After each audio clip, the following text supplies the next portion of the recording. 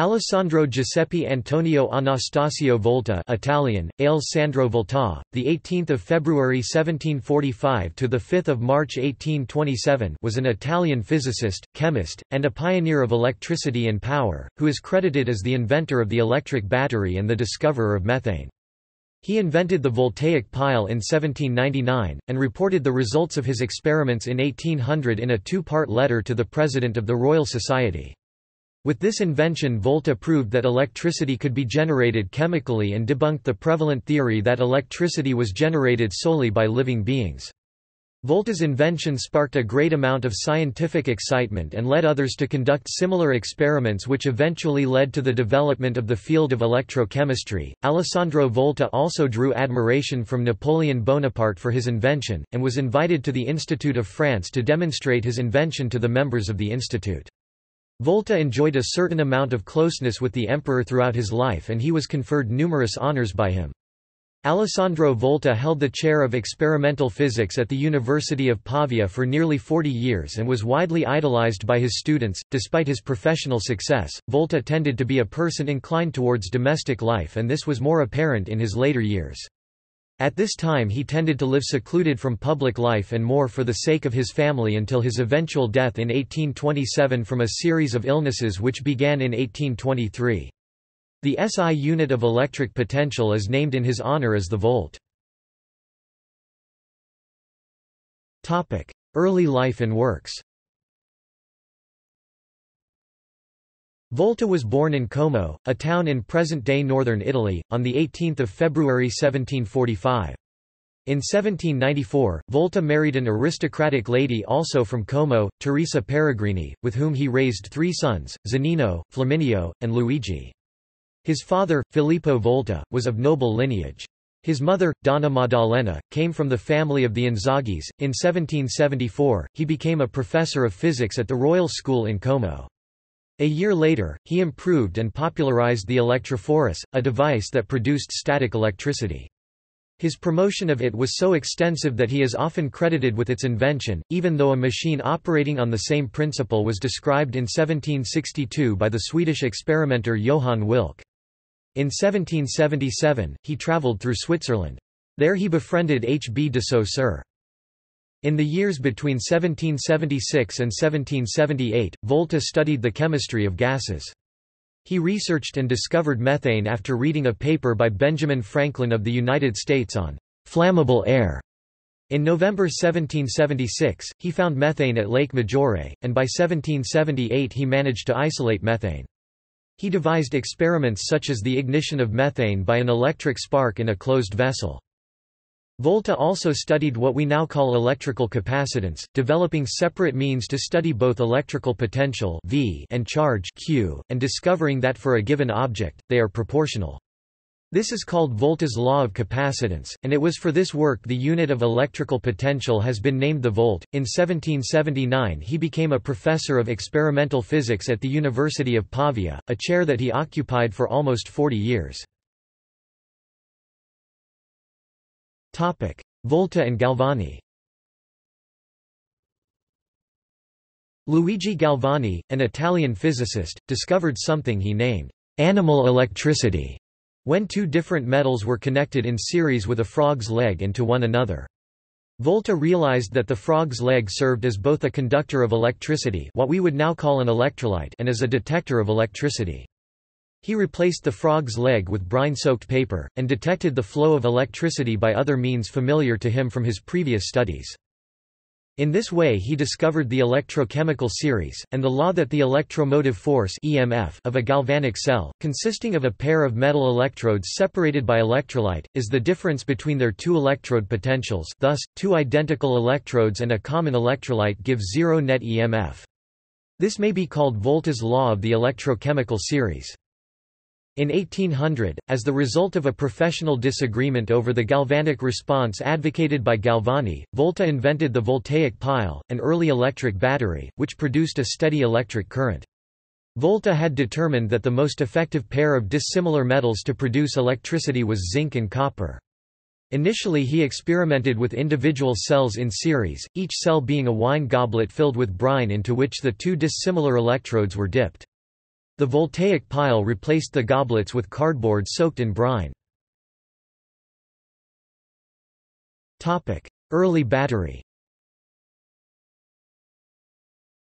In announcing his discovery of the voltaic pile, Volta paid tribute to the influences of William Nicholson, Tiberius Cavallo, and Abraham Bennett. The battery made by Volta is credited as one of the first electrochemical cells. It consists of two electrodes, one made of zinc, the other of copper. The electrolyte is either sulfuric acid mixed with water or a form of saltwater brine. The electrolyte exists in the form 2H+ and SO42-. The zinc, which is higher in the electrochemical series than both copper and hydrogen, reacts with the negatively charged sulfate SO42-. The positively charged hydrogen ions protons capture electrons from the copper, forming bubbles of hydrogen gas, H2. This makes the zinc rod the negative electrode and the copper rod the positive electrode. Thus, there are two terminals, and an electric current will flow if they are connected. The chemical reactions in this voltaic cell are as follows: zinc ZnZn2++2E- sulfuric acid 2H++2E- H2. The copper does not react, but rather it functions as an electrode for the electric current. However, this cell also has some disadvantages. It is unsafe to handle, since sulfuric acid, even if diluted, can be hazardous. Also, the power of the cell diminishes over time because the hydrogen gas is not released. Instead, it accumulates on the surface of the copper electrode and forms a barrier between the metal and the electrolyte solution. Last years and retirement. In 1809 Volta became associated member of the Royal Institute of the Netherlands. In honor of his work, Volta was made a count by Napoleon Bonaparte in 1810. Volta retired in 1819 to his estate in Camnago, a frazione of Como, Italy, now named Camnago Volta in his honor. He died there on 5 March 1827, just after his 82nd birthday. Volta's remains were buried in Camnago Volta. Legacy. Volta's legacy is celebrated by the Tempio Voltiano Memorial located in the public gardens by the lake. There is also a museum which has been built in his honor, which exhibits some of the equipment that Volta used to conduct experiments. Nearby stands the Villa Olmo, which houses the Voltian Foundation, an organization promoting scientific activities. Volta carried out his experimental studies and produced his first inventions near Como. His image was depicted on the Italian 10,000 lira note 1990–1997 along with a sketch of his voltaic pile. Religious beliefs. Volta was raised as a Catholic and for all of his life continued to maintain his belief. Because he was not ordained a clergyman as his family expected, he was sometimes accused of being irreligious, and some people have speculated about his possible unbelief, stressing that he did not join the church, or that he virtually ignored the church's call. Nevertheless, he cast out doubts in a declaration of faith in which he said, "I do not understand how anyone can doubt the sincerity and constancy of my attachment to the religion which I profess, the Roman, Catholic and Apostolic religion in which I was born and brought up, and of which I have always made confession, externally and internally.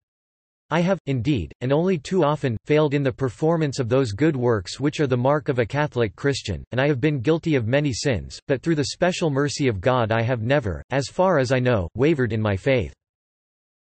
In this faith I recognize a pure gift of God, a supernatural grace, but I have not neglected those human means which confirm belief, and overthrow the doubts which at times arise.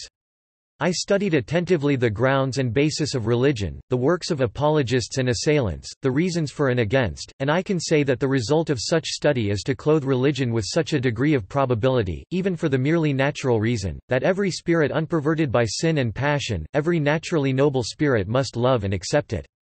May this confession which has been asked from me and which I willingly give, written and subscribed by my own hand, with authority to show it to whomsoever you will, for I am not ashamed of the gospel, may it produce some good fruit." Publications. De via attractiva ignis electrici 1769 on the attractive force of electric fire. See also: Eudiometer, History of the battery, History of the internal combustion engine, Lemon battery, Volta lunar crater, Volta prize. References. External links. Herbermann, Charles, ed. 1913. Alessandro Volta. Catholic Encyclopedia. New York, Robert Appleton Company. Volta and the Pile. Alessandro Volta Google Doodle. Alessandro Volta. Count Alessandro Volta. Alessandro Volta (1745–1827). Chisholm, Hugh, ed. 1911. Volta, Alessandro. Encyclopædia Britannica. 28 11th ed. Cambridge University Press. p. 198. Electrical Units History. References to Volta in European historic newspapers. Life of Alessandro Volta, Biography, Inventions, Facts.